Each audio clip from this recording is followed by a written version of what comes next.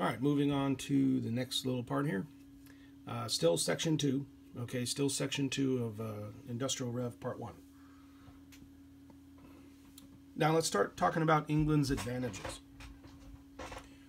Why did the European Industrial Revolution begin in England? There were a number of reasons. First of all, those factors of production. England had all of them. They had lots of land. They had, because of the agricultural revolution, they had lots of workers. And they had lots of people with money to invest. So those factors of production all there, industrialization can happen. Okay, industrialization, that building of factories, making goods with the machines inside the factories, selling those goods, that's all industrialization. That could happen because all three factors of production were there. England had a huge abundance of natural resources. Lots of timber, meaning wood, trees, lots of land, great waterways, lots of rivers. Rivers were very important for water power. We'll talk about that in a second. But they also provided means of transportation. You could float on a river to get from point A to point B. And then there was also a lot of coal that could be dug out of the ground. You burn coal, you can create power.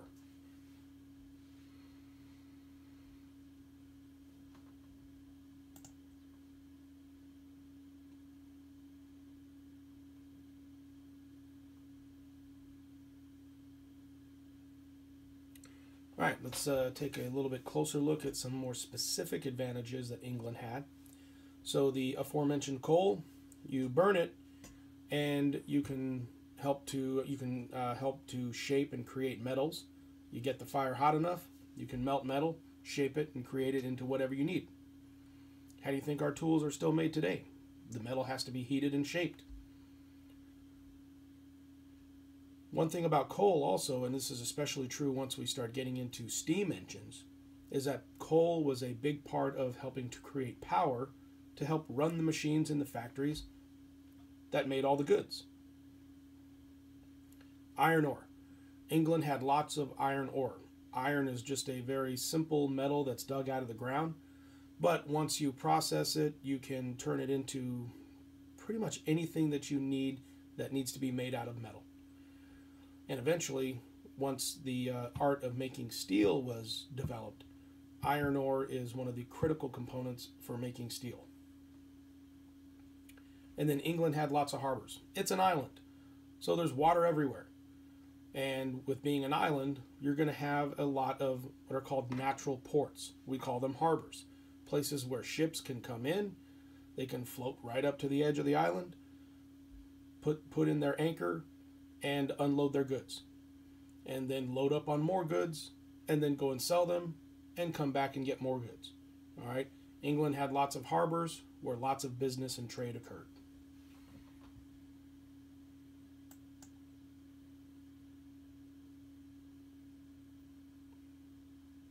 More of England's advantages. Economics. There were a number of wealthy people who in England who wanted to start businesses. All right, they would take some of their own money, and sometimes these investors would band together. They would pool all their money together and then create usually larger businesses. Sometimes it would just be single investors. They would take some of their own money, they would start a business, and if that business was successful, then that investor got a return on their investment. If the business wasn't successful, they cut their losses and tried it again. All right, so investors were hugely important because they provided the capital, one of the factors of production, money to get businesses started and to keep them going. Also, England had a successful banking system. Because they were, for the most part, economically prosperous, banks had money to lend to people to start businesses. So investors, sometimes they could also borrow money. And if they could borrow money, then they could also start businesses. And then the businesses were successful. They would get money back from the businesses. The investors would pay the bank off. They would have some left over for themselves, and they could live a good life. So because of the relative economic prosperity of England, investors and banks really started to get things going because businesses were started, they kept going, the money just kept on flowing. All right, we already knew that England had a large and great navy. Well, that hasn't changed. Okay, during the Industrial Revolution, England uses their great navy to a great advantage. These warships of England's navy protected the trade routes so that other countries couldn't come in and try to steal their ships and steal the cargo. So the large navy protected the sea routes, and England, man, they were just raking in the dough. Also, political stability. England wasn't going through any revolutions. All right, they were, for the most part, pretty politically stable. Yeah, you would have a king die or a queen die, and then their heir would take over, but there weren't any big, huge, bloody revolutions. So because there was political stability, Parliament felt comfortable enough in passing laws that favored businesses and economic expansion. So it made lending a little bit easier by the banks so that money could go out to investors. Laws were passed so that businesses could produce as much as they could, so that as much as could be sold. All right, so even the politics, even the government got involved in making sure that business kept booming.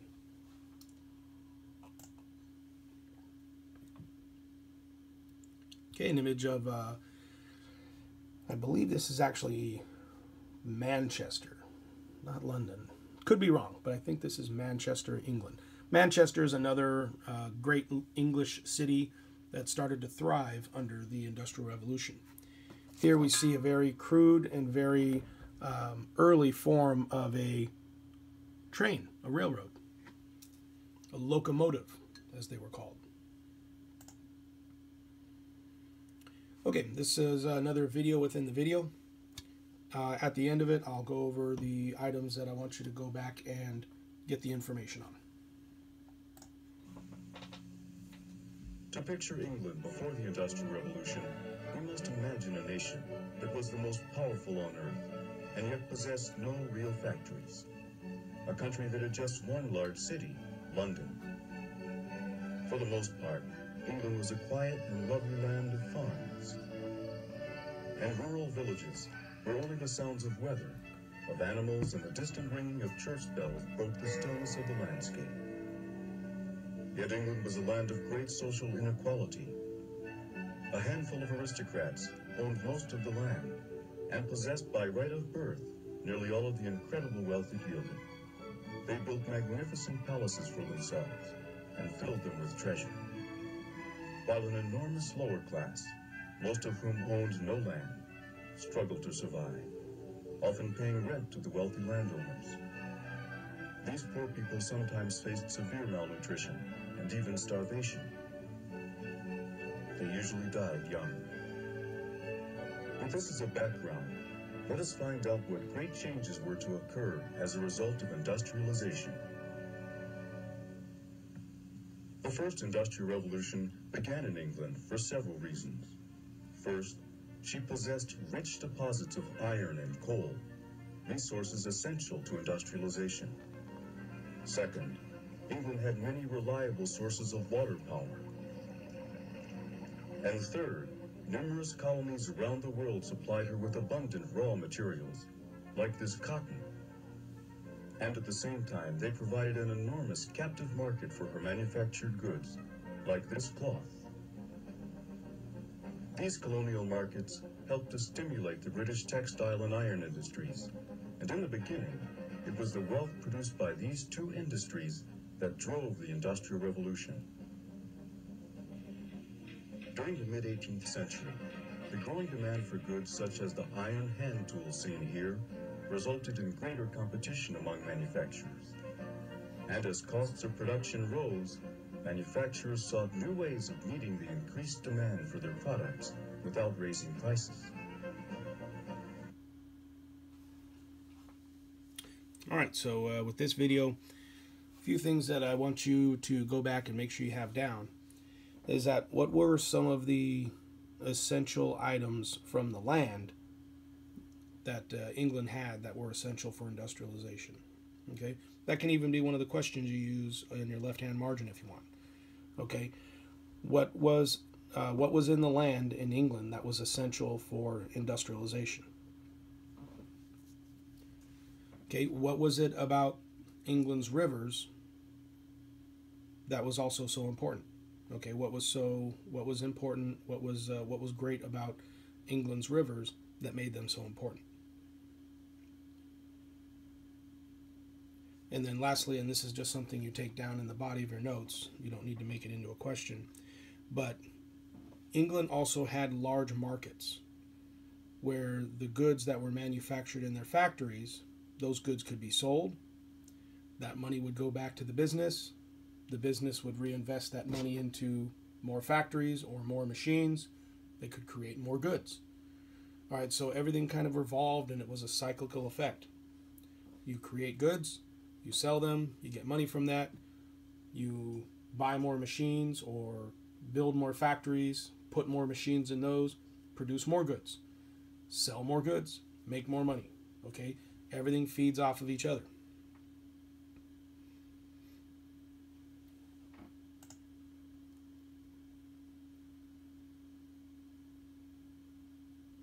Now let's take a look at really the very first industry or kind of business that was industrialized, and that was the textile industry. Sewing clothes, making clothes. That's what textile industry means. It's the business of making clothes. Now, the reason why the textile industry was one of the first industries to be industrialized is because it saw some of the very first machines. Okay, machines like the flying shuttle, the spinning jenny, and the water frame. Okay, they vastly improved how quickly cloth could be, or threads could be woven into cloth. Because of these machines, you could get higher quality clothing, which meant you could charge more for them. And so simple and complex machines like these helped to turn the textile industry into, or from, everything being made by hand to now most clothes being made by machine, which meant faster output, and you could get these clothes out to markets faster for customers.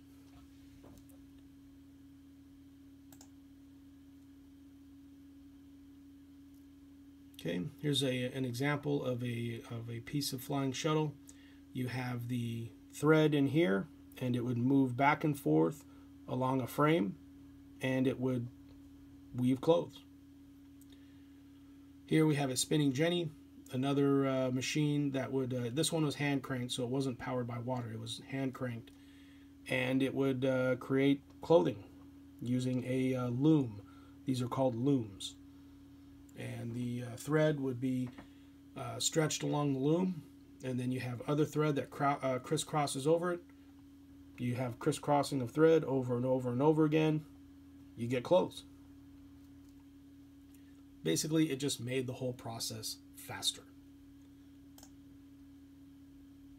Okay, water wheels were important. Now, the way a water wheel works is that you have a big, huge, giant wheel made out of wood, and a portion of it is stuck in a river.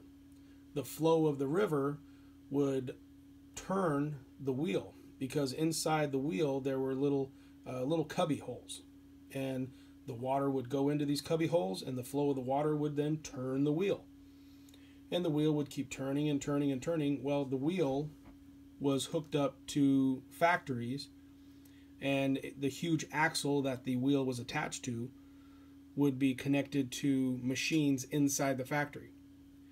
And so one big water wheel would help to turn all of the components of the machines, and therefore you basically had a very cheap and a very abundant source of power to keep those machines going.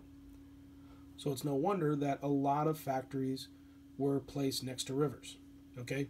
Emphasize that point, definitely something on the test. Why were so many factories placed on or next to rivers? Because of water wheels, water power.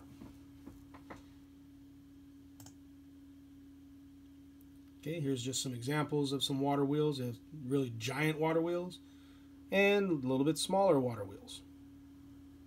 Like I said, factories placed on or next to rivers.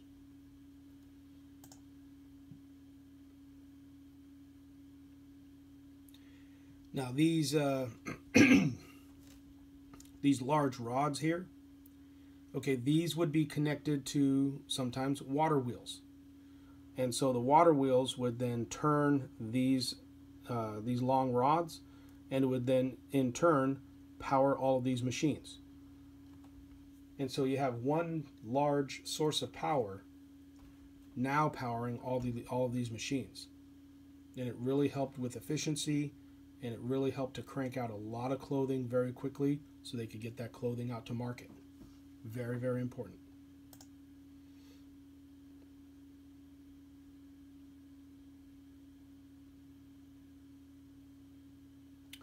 All right, some other inventions from the textile industry. We had the spinning mule, the power loom, and the cotton gin. Now, the spinning mule was important because it created stronger, finer, and more consistent threads. Better quality thread meant better quality clothes. Better quality thread also meant that it lasted longer, and so you could make more durable clothes, which then you could charge more for. The power loom was just another machine that sped up the weaving process. And then the cotton gin, removing seeds from raw cotton that's picked out of the ground. It's a very long and intensive and tedious process. Well, the cotton gin helped to speed this process up. By using these teeth that were on a spinning crank, it would pick out the seeds from the cotton so that all you were left with was the raw cotton. Then this cotton could then be processed and turned into thread. The thread is then weaved into clothes. So the cotton clothing process was greatly sped up. Unfortunately, in the United States, this had the unintended consequence of increasing slavery, because with more cotton able to be produced, more cotton needed to be picked out of the ground, which for southern plantation owners meant let's get more slaves.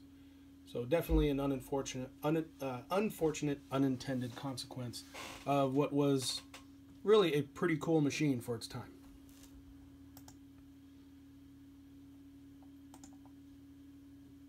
And we're going to go ahead and take another break, and when you come back and start the video lecture again, it'll be the third and final section.